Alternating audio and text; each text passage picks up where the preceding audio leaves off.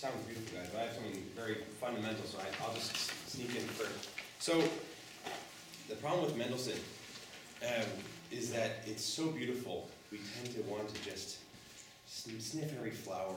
Oh, this is beautiful too, right? Oh, so let's see if we can make this a little bit more flowing, because he loves these repeated smaller notes, and it can sound a little bit busy, and sometimes it's hard to sort of hear the peaks and stuff. So one thing I want you to maybe try, so it's in 9/8, right? Try feeling it, though, instead of feeling 3 beats. And right now, actually, it's almost, sometimes it gets kind of slow and it feels like we're actually feeling 9 beats. Try to feel 2 beats. Do you know what I mean by that? So if you play the very first thing, if you look at the very first thing the piano plays, just play the very beginning. Okay, that's not a complete measure, right? Da-dee, da-da. Right? So why would a composer do that? Why does Bach do that? Why does anyone do that? Give us an incomplete measure. What's the point? To set it up. Well, what is it setting up, though? Specifically, it's setting something up, very specific. When we start on the beat, right, it does this, right? We go, here's the beat, here's my other foot, I'm ready to go. But by not starting on the first beat, it creates a certain amount of, whoa, where are we going? We have to move forward, right? So when I say feeling this in 2 beats, try to feel it as something, there's always going to be a beat within the measure that's not as important as the other beats. So in this situation, if you were singing it, and you can sing it, I'm going to sound great singing this because I'm getting over a cold, so, but,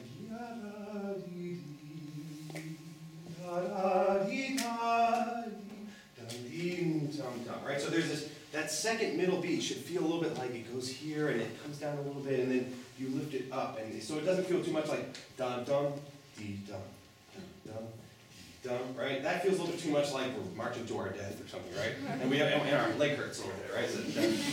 So try to make it just a little bit more flowing, and think in 2, right? So feel a downbeat and then feel an upbeat that brings us to the next beat.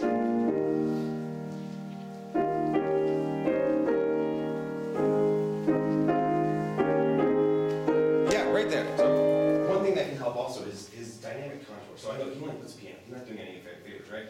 But and just imagine if you had a bow. And like as a pianist, I mean, you have to. A lot of it, your imagination will come out. We'll hear it. But imagine you were playing with a bow, or imagine you're singing this. And I want you to treat the ends of the notes as if you were singing, right? You're not going to breathe, right? You're going to keep singing.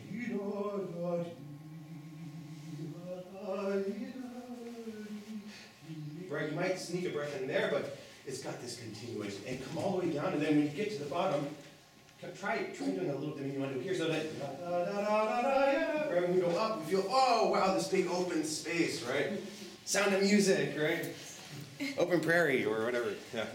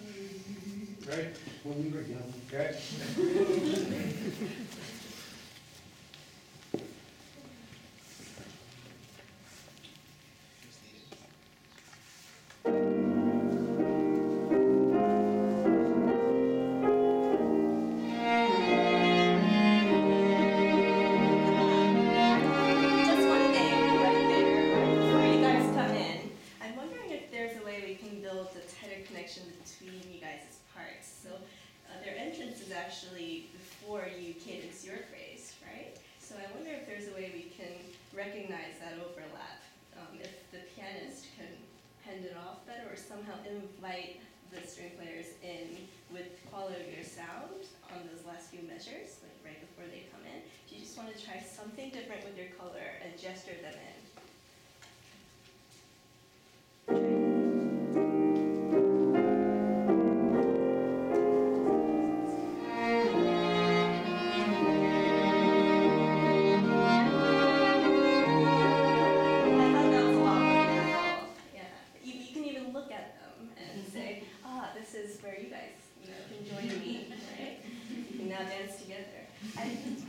This opening has always been a mystery to me because, have you guys played the other Mendelssohn piano trio by any chance? Has anybody played it?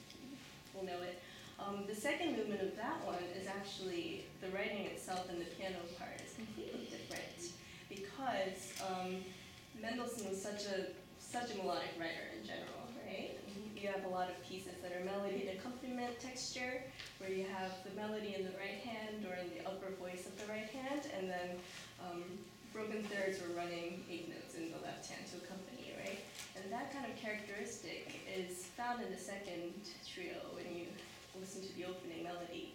But in this one, it's so chordal in its writing, right? And that's part of the challenge, because it almost sounds like an organ part, like an organ introduction to a hymn, just the way it's so written in such block chords. So it is a bit of a challenge to bring out the upper voice, to really make sure that these chords connect and create a really long melodic line emulating the strings, right?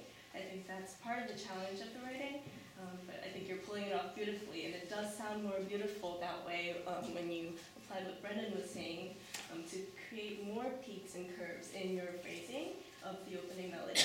That way, even with the voicing and all the difficult, jumping from one chord to another, even with all of that, you still smooth over those chord block chords and create phrases out of them. Right? I think that was more effective that way. Yeah. Try from beginning one more time. Keep playing.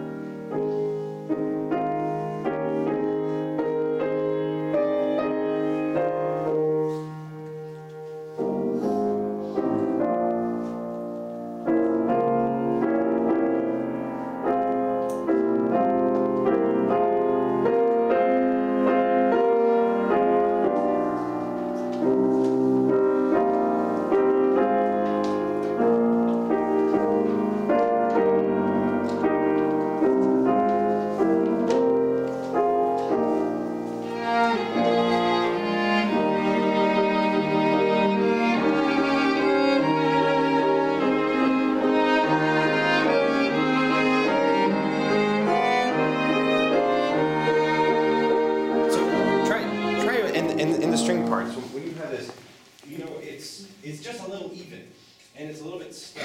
So you can experiment with each other, but whenever you have these long lines, and you have to cut up your bows, right? You can't just play all in one bow. But where are you? Yeah. So when you have these, when you have these, make sure that the bows are different lengths, right? So this one, maybe not as much as that one, right? And make sure that your vibratos are really matching and they're on all the time. Either, when they come down, they're still at a dull pump, like when you're in a car and the engine's still on. You know it's on, right? So we want that kind of vibrato all the time for this kind of music, right? One more time. And it went back a little bit to the da-dum. It's beautiful, but when I get this rhythm, we're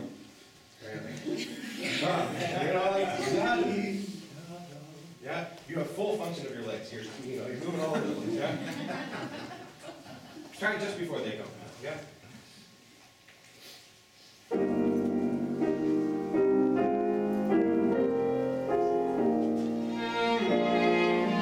Sorry, one more time, and really give them. You are the downbeat that you didn't get, right? You're their downbeat. So he's going to have the most sound, and you guys are going to take the sound and finish the sound for him. okay? So make sure you give them enough material to work with.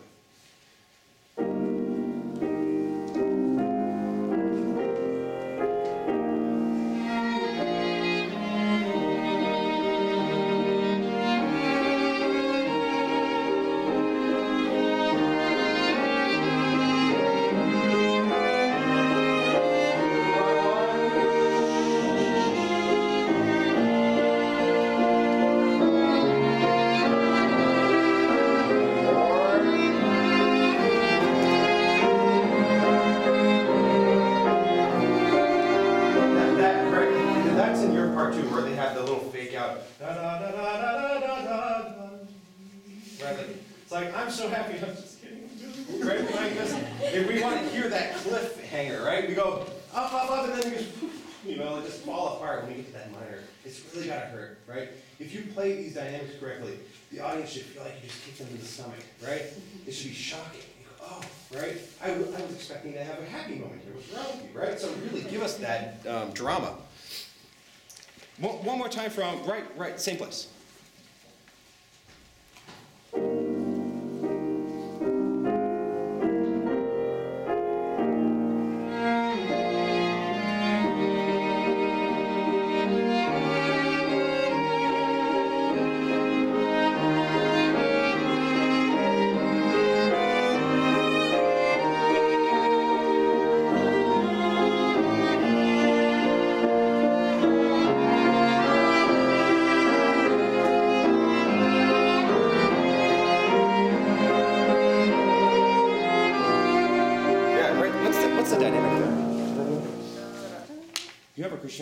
It's just, okay, so he does a little, he's not Beethoven, but it's a similar place where you have this, we do the, right, you can anticipate a little bit because it doesn't have to be a drama. Right, we have to have a sudden tragedy. It is right? a diminuendo, but they... Yeah, so give it, but right? Set it, just make the color really different from the openness. So really open the sound, right? Just use more bow, just lots of sound. Start right, where is it? Now just, pick up to 16? Yeah, okay, yeah, pick up to 16.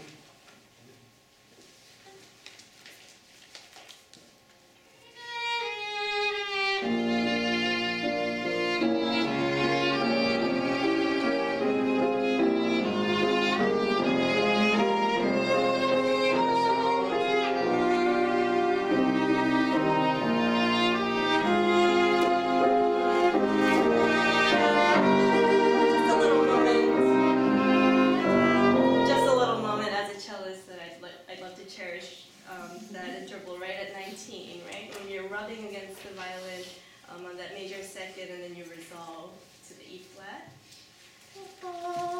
It's so expressive when you join in the same register like that as the violin falls. So I would just kind of do something with your vibrato to bring that out, even within the diminuendo. Also, just keep in mind, and this is just a good rule of thumb, whenever you have a repeated note, when they're right next to each other or they're in a parallel phrase, they've got it different, right? And usually that's the reason why they do it, right? The composer will put that there. They'll put two hairpins right next to each other. They're meant to be not interpreted exactly the same way, right? They're supposed to be, it's a moment for them to really highlight a difference in where the music is going. So that's up to you guys, yeah? If you want to do a little bit more the second time or a little less or whatever. Sweet spot.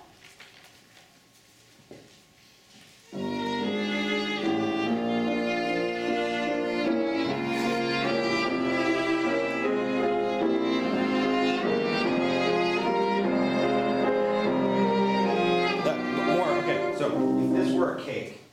Right now, I want more like caramel filling.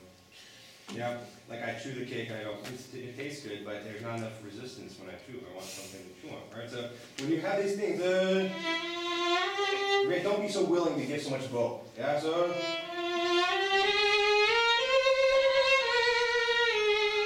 Right, this, right, we want to have this feeling, right? Like you put the parking brake on in the car, right? And you're trying to accelerate, it's not there, right? So just back and forth, right? A little bit more, just don't give it to us so easily. Yeah, make us work for it.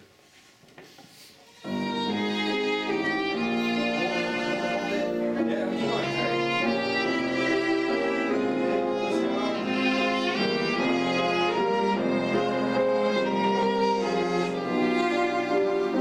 Still vibrating. Still quivering. Lots of molasses, lots of caramel.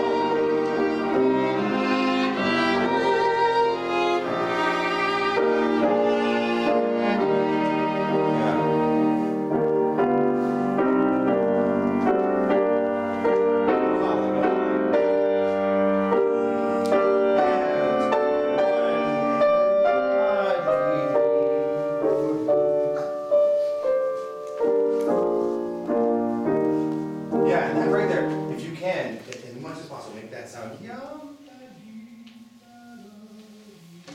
Just try it. I mean, I'm so impressed by pianists because you have so many notes, and then you have to somehow pretend to play legato, even though you're playing a percussion instrument, right? But at the same time, I really want to sound a little bit more legato there, yeah. So just if you can, even more legato, just at that last part. So make sure that. Make sure there's, again, just a little bit more clay at the top so you know how much you can take off by the end, right? Just start right on the top of it.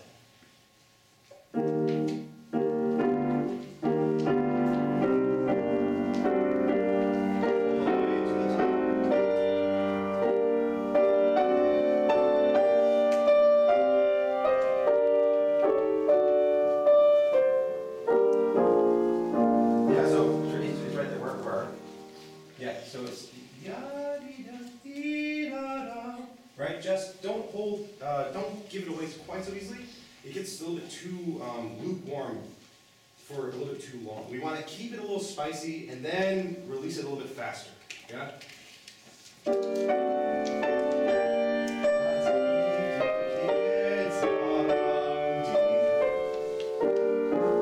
Yeah, it's really great right here.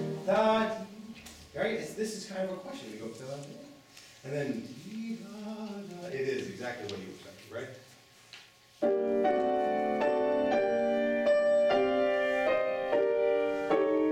Continue, keep going. Good. Yeah, that's beautiful. I really don't want to get picky with our piano. It's too late. I already started getting picky. Beautiful solos to it. So, I'm just wondering if there is a way that you can voice your chords a little bit differently, so that you put a little more weight into the upper voice, to your pinky, and lighten up the thumb and index finger whenever you have a chance, whenever the inner voices are moving while the upper note is holding.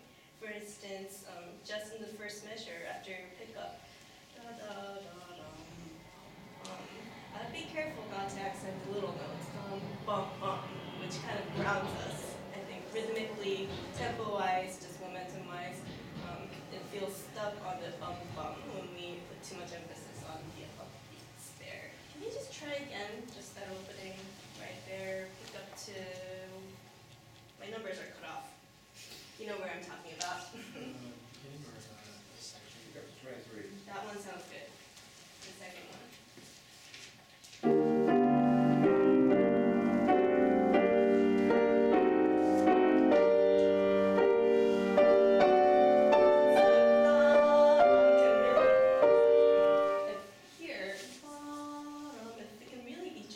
Rather than bum, bum feeling like two chords, if it were one note.